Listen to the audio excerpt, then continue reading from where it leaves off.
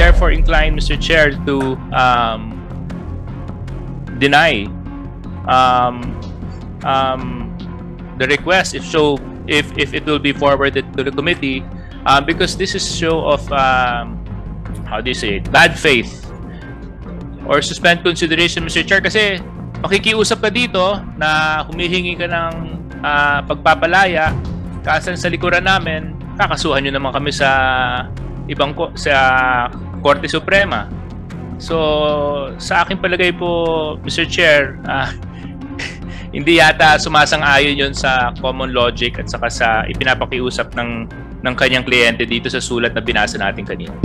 I suggest that we suspend consideration, not entirely deny the subject matter or the request, because although they have already filed cases in the Supreme Court, they can always withdraw the cases filed at the court. So tignan po natin kung ano ang direksyon nila Celis and ni Badoy.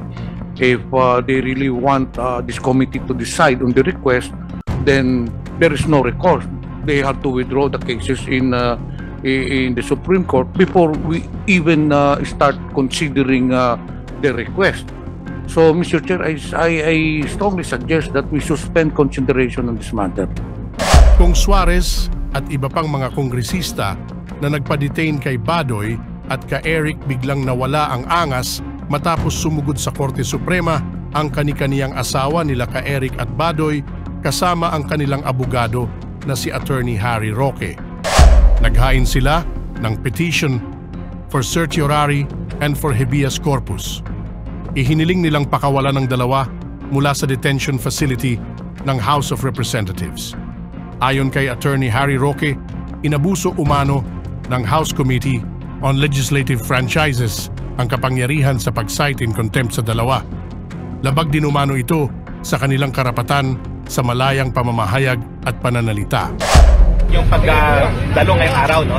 Ito po ay makasaysayan na araw para sa lahat ng mamamahayag dahil sinusulong po natin ang karapatan ng malayang pamamahayag. Ang isa sa pa po ay petition para sa habeas corpus at certiorari sa pangalan po ni Lorraine Badoy at saka ni Ka Eric Celis. No?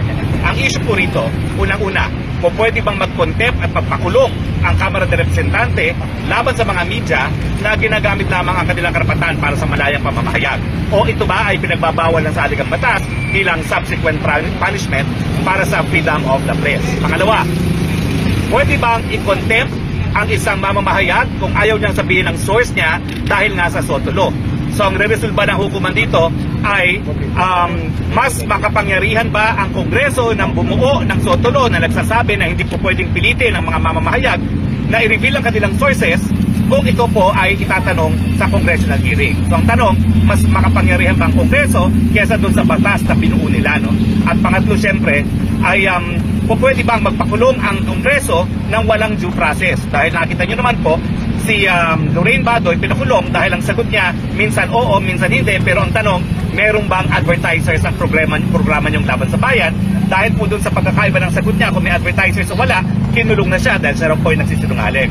At ang kasalanan naman po ni Ka Eric, ayaw nga niyang i-reveal ang source niya dahil sa sotolo, at ang sabi ng mga congressmen, hindi raw po pwedeng i-invoke ang sotolo sa Kamara de Representante. So ito po ay hindi lang po makasaysayan para sa lahat ng mga mamamahayag, ito po ay importanteng araw para sa demokrasya. Dahil kung wala pong malayang pamamahayag, masusupil po talaga ang diskusyon, ang debate na kinakailangan natin para gumana ang ating demokrasya. So hindi lang po si Badoy at si Ka Eric ang dumudulog ngayon sa Korte Suprema, kundi lahat po ng mamamayang Pilipino na nagbibigay importansya sa malayang pamamahayag, malayang pananalita at demokrasya dito sa ating bansa. Well, ang certiorari po is grave abuse of discretion nga kasi binaliwala ang shield law na soto law at hindi sila binigyan ng due process rights. Nakita naman na po natin na nung sabi ni Badoy na meron siyang advertiser, minsan walang advertiser, pinakulong na siya. At syempre, yung hindi pagpayag ni Ka Eric na sabihin kung sinong source niya. I am therefore inclined, Mr. Chair, to deny the request if it will be forwarded to the committee, because this is show of how do you say it, bad faith or suspend consideration, Mr. Chair, kasi makikiusap ka dito na humihingi ka ng pagpapalaya, kasan sa likuran namin, kakasuhan nyo naman kami sa sa Korte Suprema. So, sa aking palagay po, Mr. Chair, hindi yata sumasang-ayon yon sa common logic at saka sa ipinapakiusap ng kanyang kliyente dito sa sulat na binasa natin kanina. Mr. Chair, The Honorable Pimentel and the Honorable Abante. Mr. Chair, I suggest that we suspend consideration, not entirely deny the subject matter or the request, because although they have already filed cases in the Supreme Court, they can always withdraw the cases filed the court. So, tignan po natin kung ano hoong direksyon nila Celis and ni Badoy. If they really want this committee to decide on the request, then there is no recourse. They have to withdraw the cases in the Supreme Court before we even start considering the request. So, Mr. Chair, I strongly suggest that we suspend consideration on this matter. Mr. Chair, The Honorable Abante. actually I was about to make a motion for furlough, but because of this development that even Congressman Suarez has said and Congressman Pimentel, I would agree with them, Mr. Chair, unless otherwise, Mr. Celis would be able to convince those that filed to withdraw immediately. We might be able to consider, but if they will not be able to withdraw, Mr. Chair, then we would like to let them know that they're going to stay here in this Christmas season from here until New Year, and that would be very, very hard for them. They should realize that. Thank you very much, Honorable Abante. So, yeah, the motion of the Honorable Pimentel. The motion, Yes. Mr. Chair, I move that we suspend the consideration on the request of Mr. Celis. So move, Mr. Chair. There's a motion seconded by the Honorable Senior Deputy Speaker Gonzalez and the Honorable Benny Abante. The chair hearing no objections on a unanimous vote. We are going to suspend decision of the request of Ka Eric until we're able to clear it with them personally as to this case that they have filed before the Supreme Court and the contents of the case.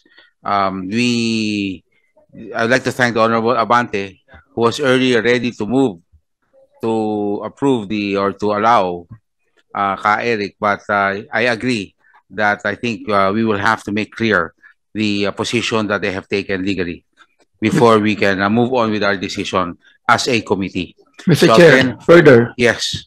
upon hearing what Congressman Suarez has said, I think that his letter and the actuations of the loved ones that filed in Supreme Court is highly hypocritical.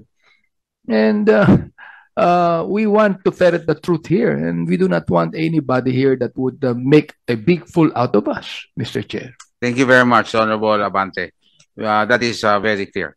So that being the case, the decision whether to grant the request of the Honorable Ka Eric for a furlough is hereby suspended until further clarification. And I would like to ask all members to, at any given time, a special session or a regular meeting can be called, or a special session if this happens after Wednesday. Thank you very much. So therefore, the motion is approved. We now proceed for the favorite motion. Oh, I'm sorry.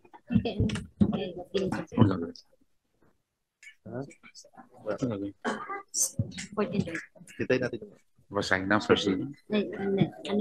Discussion? No. Pagbibigyan na, binawig. Nandiyan yung NTC.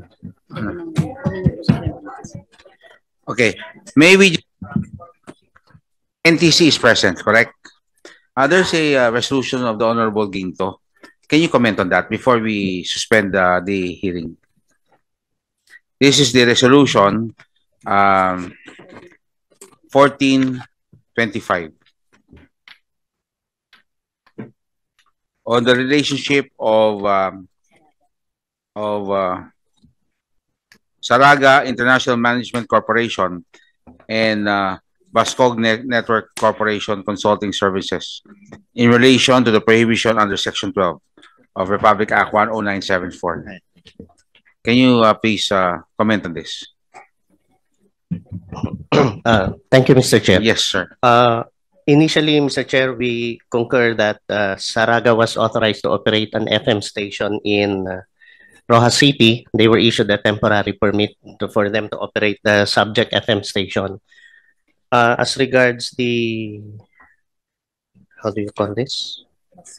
Whether it's a management agreement or consultancy services, will, as the NTC has previously mentioned in earlier hearings, these contracts or management, however you call it, we do not recognize this, Mr. Chair. We only recognize the franchise grantee as the licensee, the grantee of the authority to operate the subject FM station. But nevertheless, we will look into the matter, Your Honor, and provide the necessary guidance to aid this committee regarding this resolution, Mr. Chair. Okay. Any, the Honorable Ginto.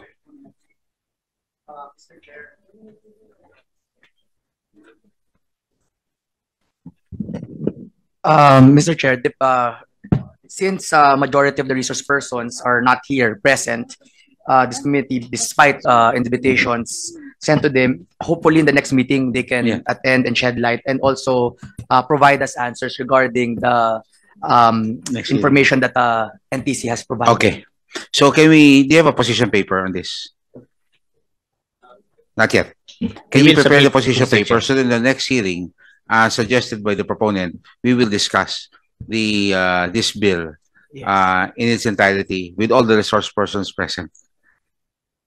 Okay. Yes, thank you, Mr. Chair. Thank you very much. Thank you. Yes, the Honorable Ramon Gutierrez. Mr. Chair, just very quickly, the invited resource persons, at least we have a representative for the NTC, but can we confirm with the COMSEC that the BIR and Saraga Integrated Management Corporation are not around? Yes.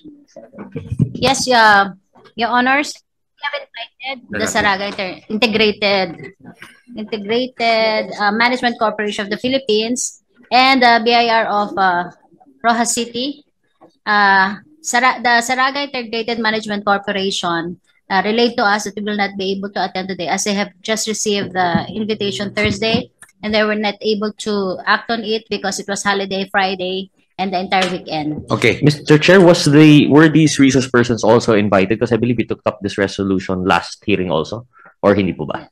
Initial. So first, initial. Yes. Thank you very much, Mr. Chair. So we will give them ample time since this will be already discussed after the holidays.